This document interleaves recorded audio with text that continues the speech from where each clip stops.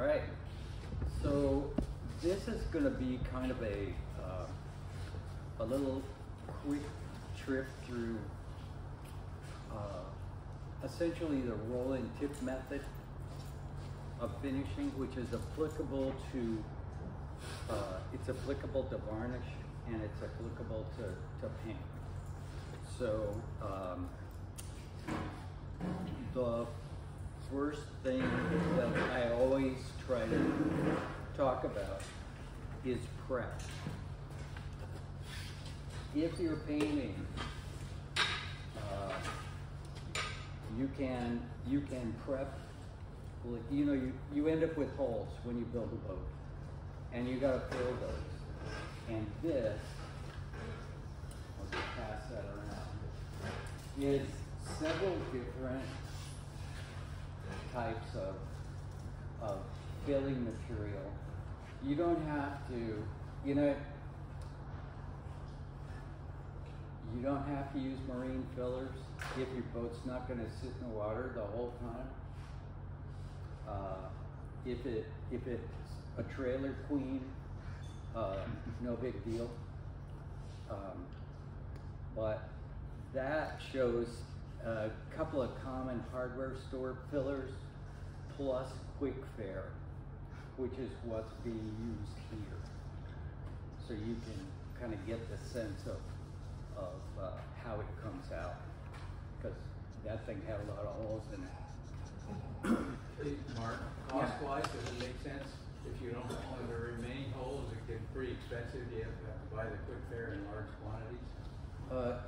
You don't, and we've got a small supply of quick fare here. So, you know, it's a simple 2-to-1 mix. Use all your normal epoxy precautions because it is an epoxy product. And you know, have at it. You know, if you got just a few to fill, I mean, I have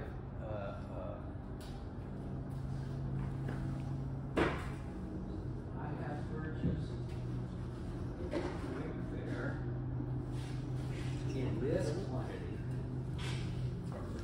So far, everything on here has used just maybe a quarter of this.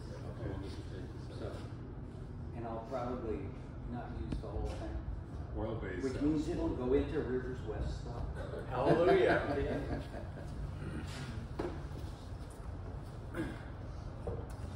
So, Oh, one other question. yeah. Would you strongly not recommend a water-based filler, like Yeah, I wouldn't use a water-based filler. yeah, just oil-based? Yeah, even if you're using water-based paint. Right. Yeah. So this, I've got a couple of other things to pass around here. This is, yeah. So this is a single coat of a water-based primer, and it's like, I think it's the Zinsler material, that either the 321 or the equivalent, the Kills product, you know? Stuff we use on these containers. Yeah, yeah. So these, you can pass that around. That's one coat.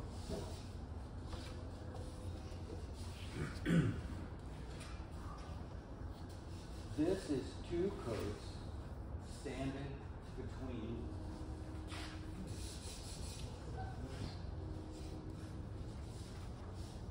And then this is 2 coats sanded, and then the surface prep for the paint on this was sanded to 120. So this is just like real simple. Just 120. Yes, the top coat. The top coat. So what is it? The top coat is curvy. So it's an oil-based and alkyd enamel. A lot of people swear by curvy, but it's a popular paint. Yeah. And it's it is. I really like to use it, and in fact, I'll be using it here. Is that a paint you wouldn't keep immersed? That's mostly out of the water type paint. Yeah, well, it's a topside paint. Yeah. So you know, if it's sat in the water for 3-4 days, that's not a problem. But if it's gonna, you know, you need bottom paint if it's gonna sit in the water all the time. So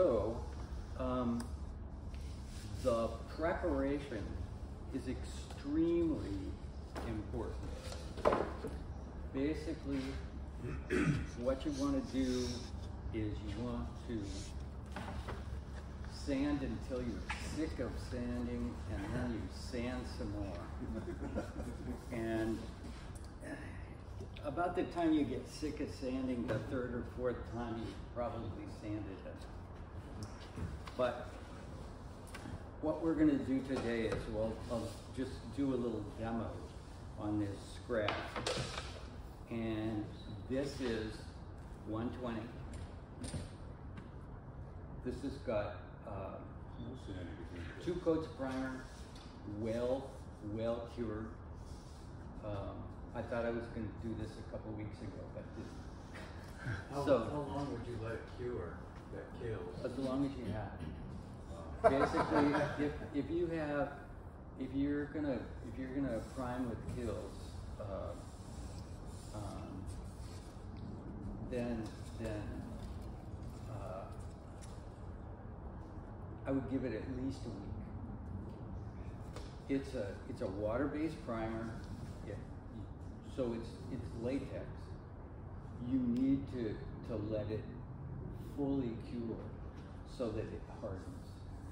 Now, if you've got a boat that's going to be in the water a lot, then I would highly recommend System 3 has a product called Yacht Primer. That is a 2-part epoxy, water-based, easy cleanup, really nice stuff. Expensive, but worth the money. Boat building is expensive. Yeah. Mark, just ask, if you've got an area like on my boat, motor well, and I've sealed it with that silver tip, should I still put 2 coats of primer on that? Yeah. Like before I put regular paint on? Yeah. Okay. Yeah. The nice thing about the nice thing about most marine primers is they operate as a barrier coat, so you can also bottom paint right over the top of them. And but they're a little bit better at keeping moisture out, and so it's always a good idea to prime. Okay. And so we're just going to give this guy a good scrub. And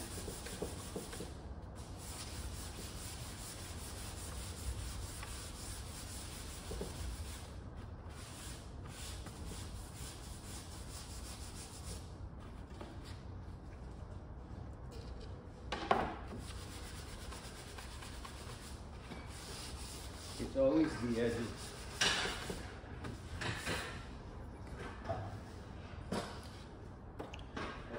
What is the ultimate purpose of sanding other than for the smooth finish in between the layers? The primary, you want to give the surface a little bit of tooth. And the other thing is you will, no matter how you apply it, if you brush it, if you roll it, if you roll and tip your primer, you will end up with surface irregularities. Those will carry through to the finish coat. And so anytime you can take those surface irregularities out, it's a good idea. Especially if you're working in a dusty environment. Oh yeah, Yeah. then you end up with lots of wonderful stuff. Budget environment.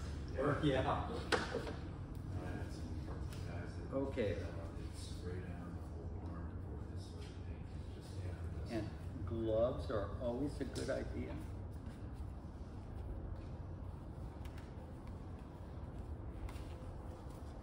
Well, if you're sloppy like me, a hazmat suit.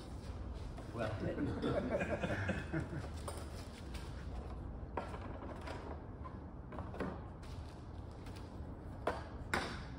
and we're going to use really expensive equipment here.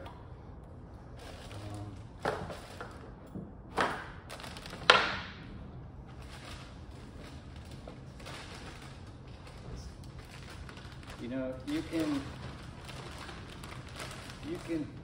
can pay $70 or $80 for a brush, but then you have to clean it, and you never do a perfect job of it, or at least I don't.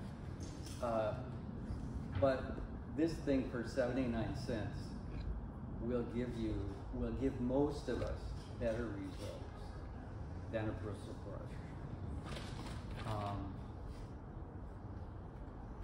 And those you just throw out when you're done? Yeah. If it's water-based, you can clean them. You Use them can a couple clean of them. times. Yeah. It's a lot easier, just squeeze, squeeze, squeeze. Yeah. Be careful about some, if you're using things like anti-fouling paint or marine finishes, they will, even many epoxies will dissolve the foam. Okay. It looks like it's going well for a little while, and then you notice it started to Yeah, right. And, you know, these yellow foam rollers, they are formulated for use with epoxy. And we're using 1/8 inch today because it's what I had. But my preference is actually when using paint is for 3/16. Is that the nap size or is that Yeah, what it's it the describes? thickness, yeah. And in fact, what we ought to do is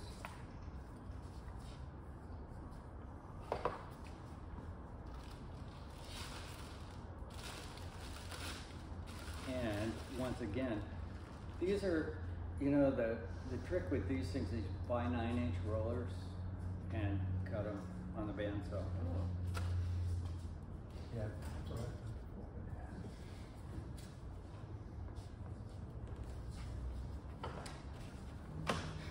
Is this the thicker one or the? This is the thinner one. This is 18. 2/16. Yeah, 2/16. I didn't know they made them that sizes like that. That's not a real number, is it? Now it's always a good idea to mix your paint with a stick and make sure that you get all those solids up off the bottom. You have a trick for keeping it from skinning over when you use the whole can? This one has been stored since March of 2021. And all I've done is sealed it up. I've got maybe 3/4 of this left. So all I've done is sealed it up and I've inverted the can to store it.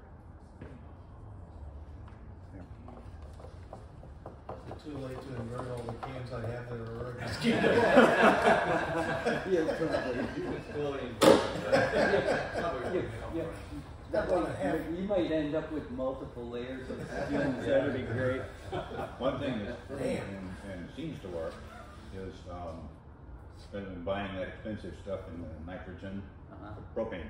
Yeah. If you have a propane torch, tape off the air vents so that it doesn't mix air in.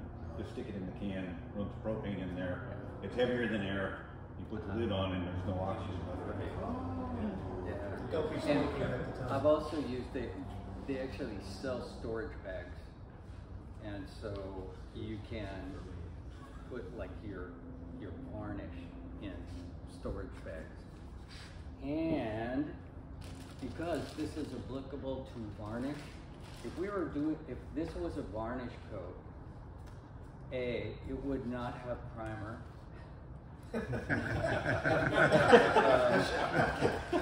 I've never tried that. But I would be straining the varnish through one of these strainers from the can into whatever I was using, you know, in whatever container I was working on.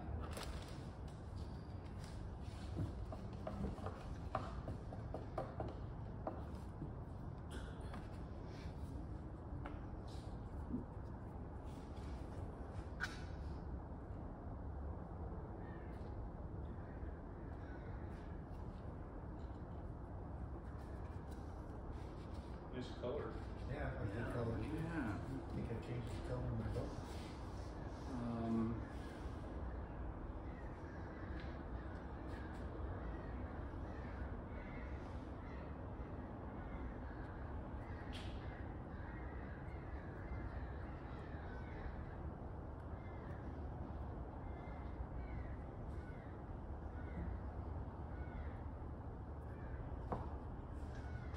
All right. And now,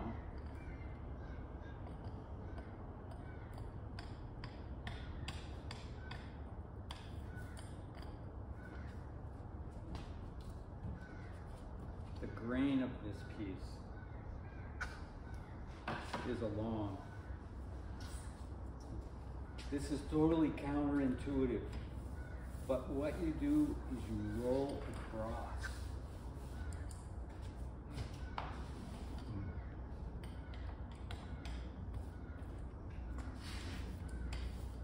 If you were brushing, would you do it that way too? Instead of rolling? If you were brushing, you wouldn't be doing rolling tip. That's what I do. I brush and then I go back over it Oh, yeah. with the very tip. Yeah, well, the idea behind using the roller is what you're doing with the roller is you're applying this very relatively thin but very uniform coating. That's the whole point of rolling. And so we just work this. And I guess the roller is actually pushing the paint into the surface instead of dragging it across. Yeah, and then once we get to that point,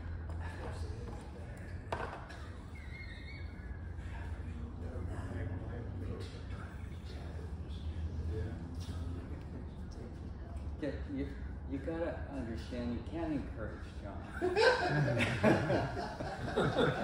It only goes downhill. I'll try to shut up. Okay, and so then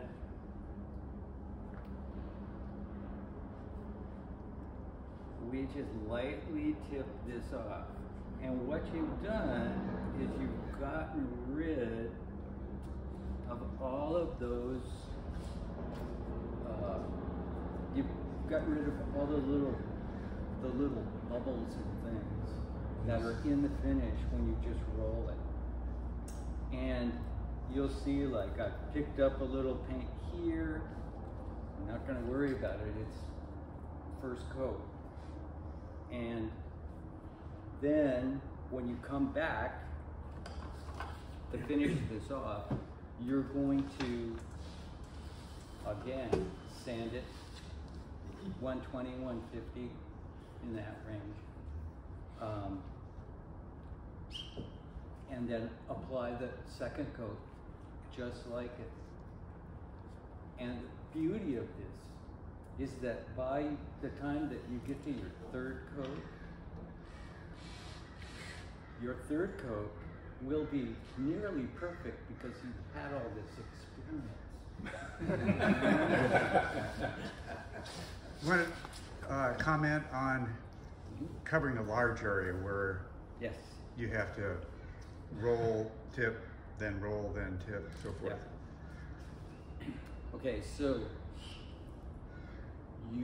you stake out a workable area, and if it's a big project, like for that thing, I'm gonna recruit people. Really? Because I'm gonna recruit somebody to roll, and then I will come back and tip.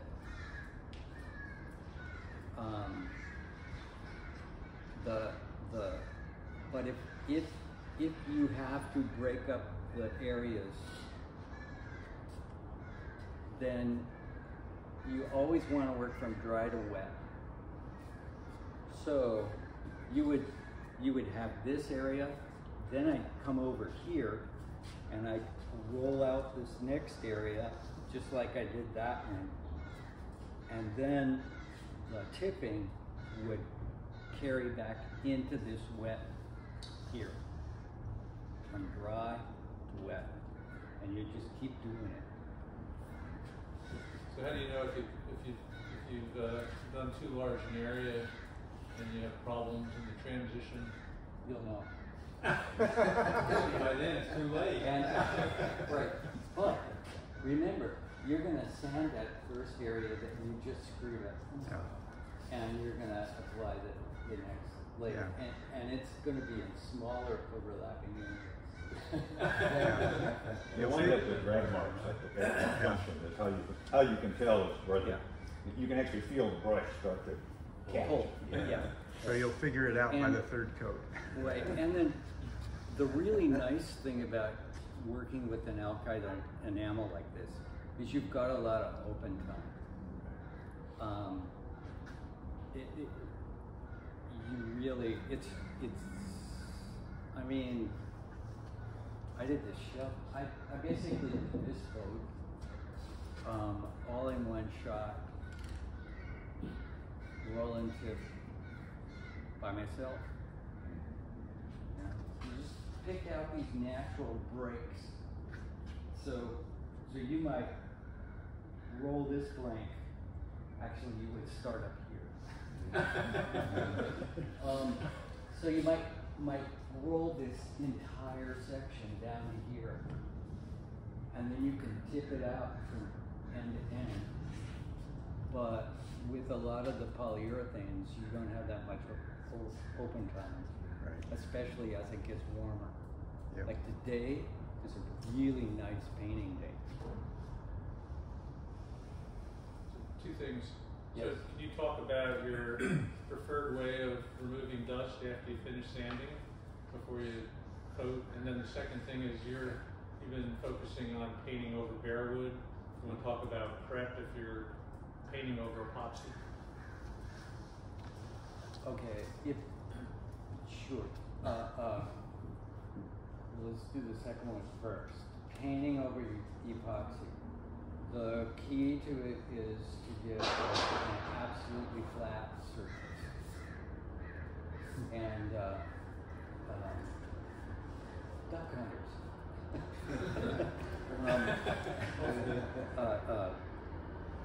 So what you want to do is you want to sand out that epoxy again to give it some tooth. And if for example you were going to sand this boat, you need to get that down to where you see no gloss.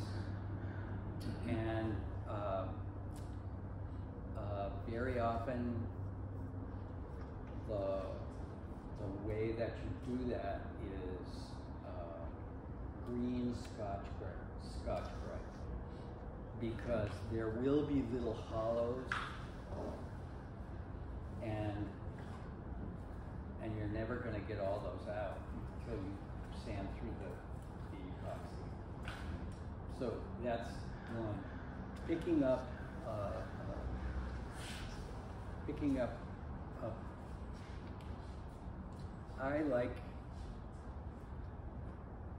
these synthetic tack cloths, but ideally what you do is you wipe it down with denatured alcohol first and pick up as much as you possibly can.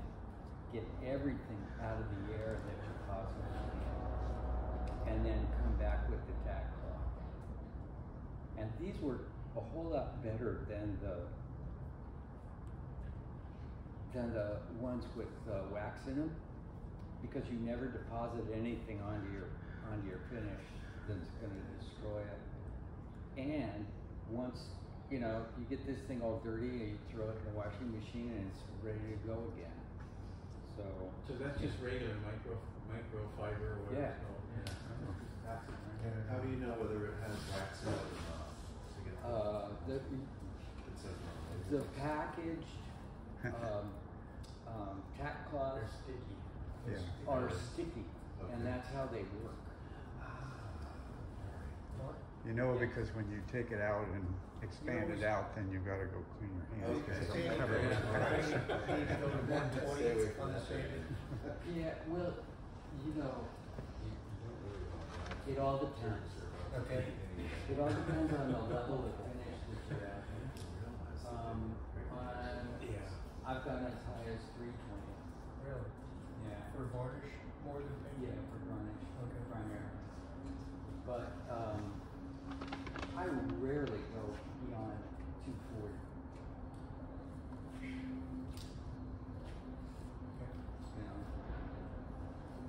The guy that taught me how to varnish, had done it for many, many years, was used a lot of Scotch-Brite. And he always said, when you're Scotch-Briting, if it ain't white, it ain't right. Yeah. You gotta just really get in there, because you think, especially if you're working on varnish, you think, oh my gosh, I'm screwing up the finish here. But you get that all the same uniform color, and So here's a varnish board, and so this is sanded to 240, and then a single coat here, and then 2 coats, 3 coats, 3 coats, 4 coats, 4 coats, 5 coats, 6 coats. So this over here for varnish is almost done. You thin the varnish at all in some of those coats? Only the first coat. And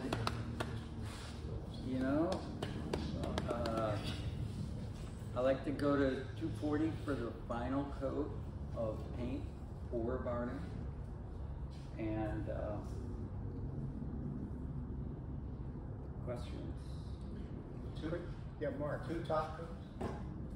Is 2 top coats enough? 2 coats of the paint Yeah. sometimes. Okay. I think you get consistently better results with 3. Is that gloss or how? This actually happens to be semi-gloss. Do you ever use that, what it was called, flow trawl or something to make the paint? Oh yeah, Yeah, you do use it. I have. Yeah, I've used that for varnish. I've never had to use it for paint. Yeah. Um, Oh, yeah. yeah, and it's Such a it helps the paint or varnish flow more uniformly. Yeah. But you've got to be really careful with how much you use. It says 10% on the can. I don't know. Yeah. If that seems reasonable. Probably depends a little bit on the temperature, doesn't it? Yeah, yeah. Temperature and humidity. And I am convinced that varnishing is a black art. Because, you know, you can have exactly the same conditions the next day, and the varnish is acting differently. You know, and I monitor my shop for temperature and humidity. And so, I don't know. It's good. Mark, question on fumes. How do you handle fumes? I You've got a just breathe beard, them. so therefore a dust mask is not going to do anything.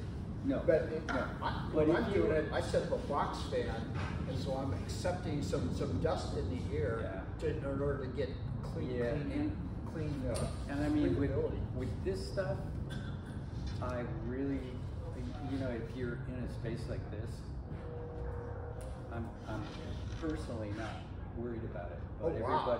everybody should Wow. do what they Yeah. what they feel comfortable with. The toxicity, whether it's varnish or paint, you're breathing nasty You are. chemicals. Yeah, and especially if you're using 2-part polyurethane, that stuff will kill you. Yeah. So you wanna be real careful with that.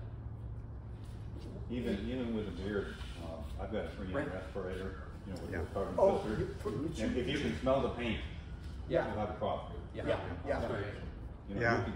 you can work all day in an enclosed space, and finish a coat of epoxy primer on my boat. You know, I take the mask off and I go, oh my God, I got to get out of here now. Yeah, I had a little bit of exposed skin outside of my full face respirator and, you know, Tyvek suit and everything once with this 2-part polyurethane. And I had it turned red. You know, I had a reaction to the fumes. The whole top of your head is still red. Well, So Mark, could you say a few words about sanding epoxy in respirators? Yes. Sanding epoxy, especially when it's green, is really nasty stuff. And so what I have found to be acceptable is we were donated a wonderful little machine just right around the corner that is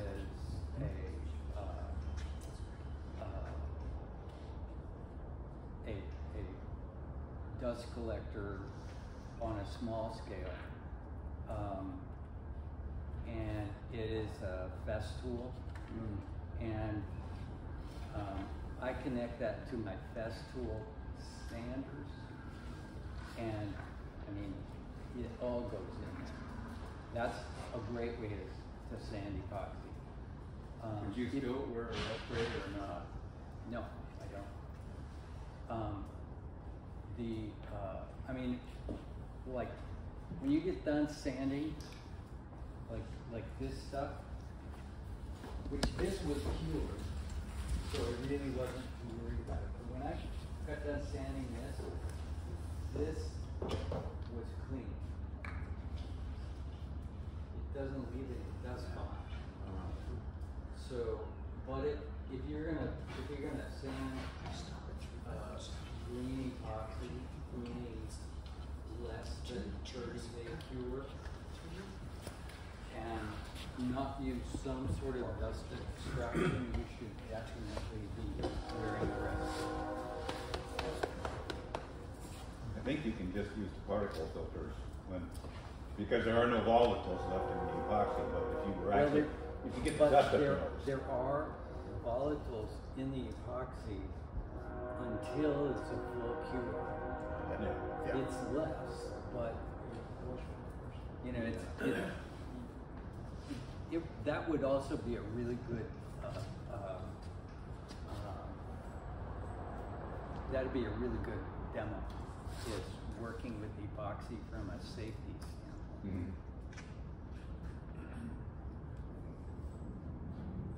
Green, so green is less than 30 days. Yeah. I never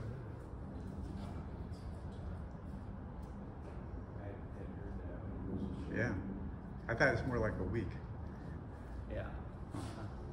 But if you read the most manufacturers' information, they'll tell you that a full cure is like 30 days.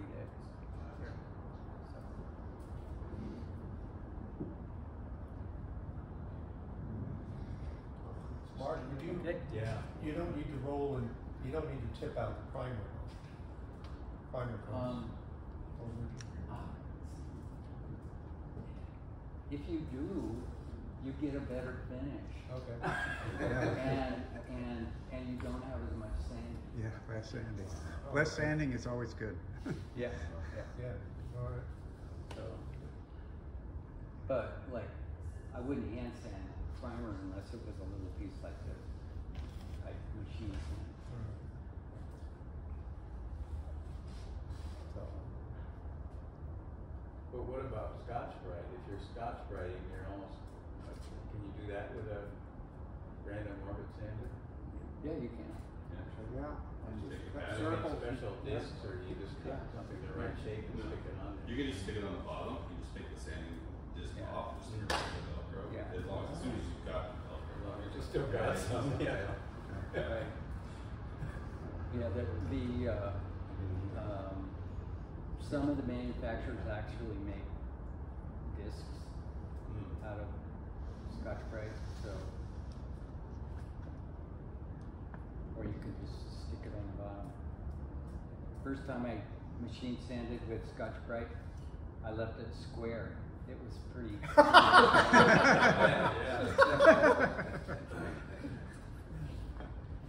Mark, one tool you haven't mentioned that I use when I'm varnishing a boat is I use a flat file. Like on that boat, you can see the high spots, and that flat file will take it down, and then you come over with your sanding. But a mill bastard, a fine cut, you can, the real high ones, because if you're using something soft, all you're doing is following the curves, whereas a file, you'll knock down the high spots. That's machinist trick. Yeah, I'm a machinist, and I think files. So most people don't. Yeah. The other thing is like in Tom's case there, he could have rolled and tipped his epoxy. Sure. Yep. And Of course. and saved himself Avoided a lot of grief. sanding. Yeah. One thing I learned about applying varnish is that if you're, the UV protection is dependent on the thickness of the film that you eventually wind up with. And if you're going crazy sanding between each coat, it takes a long time to build up a meaningful thickness. Yeah. If you're applying a fresh coat of varnish within 24 hours, you're still going to get a chemical bond without having to sand the coat. So typically what I do is I will apply 2, sometimes even 3 coats of varnish without sanding in between. Depending on the varnish, you can do this either in one day or you can do it on consecutive days, and it'll tell you on the back of the can what you can recoat it in. So I'll put on 2 or 3 coats of varnish, and then I'll sand it flat and do my wipe with alcohol and tack rag, and then I'll put on another 3 coats and flatten it, and it speeds up the entire process.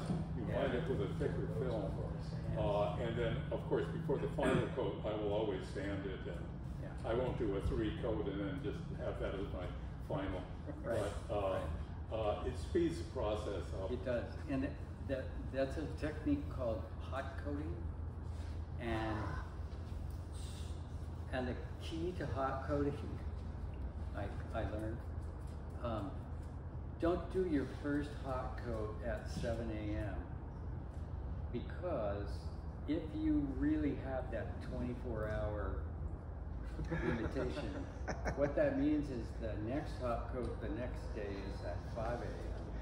And then the third coat is at 3 a.m. So I kind of tend to prefer to go to the afternoon. But yes, that's a great way to do it. It speeds it. I hate sanding. Yeah, me too. I mean, doesn't everybody? Is there anybody who likes sanding? I got a job. Really? One thing, it depends on how much sanding you want to do. For an 8-foot boat, I can prep it in like 25 to 40 minutes for the first prep. Lay my varnish, I can do it in 22 to 25 minutes. And the next time I'm doing like that, 20 minutes sanding. And by then you're tired, but you've also done enough. Yeah. Like that. So the sanding doesn't go on for hour after hour after hour. Yeah.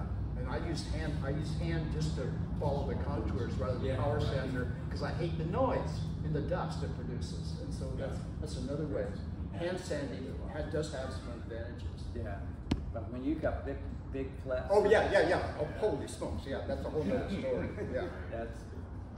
Yeah. Give me that power center. Yeah. Give me that Rotex, baby. And just a counterpoint to you, I never hot coat. I want the thing to cure. I want to sand because I want the tooth. So the next coat. And so I only go 3 coats too. I will never go more than 3 coats. That's it for varnish. Really? Yeah. And so what you can see. So this is Charlie's job, that's Charlie. and my job is over here someplace. And what I call this a workboat finish as opposed to a boat show finish. And so it depends on what your purpose are. If your purpose is simply to provide some water barrier, and so it makes it easier to wash the boat off with mud, workboat will get you there. But if you want technique for the sake of technique or virtuoso, well, then you go crazy with 10, 12 coats. Yeah. But if you want to finish that boat, which is epoxy, there is absolutely 0 UV protection in epoxy. That's right. In order to get good UV protection for that boat, he needs to apply 7, 8, 9 coats. But if the boat is always stored dry in a sheltered thing, used a couple times a year for a couple hours, you don't need UV protection. If you're sailing the Caribbean, then you need UV protection. Yeah. And so it depends on the purpose. Do you want to spend your time sanding and painting, or do you want to spend your time on the water rowing and fishing? Yeah, your epoxy will be a kind of an opaque yellow-white color. Yep. After very quick.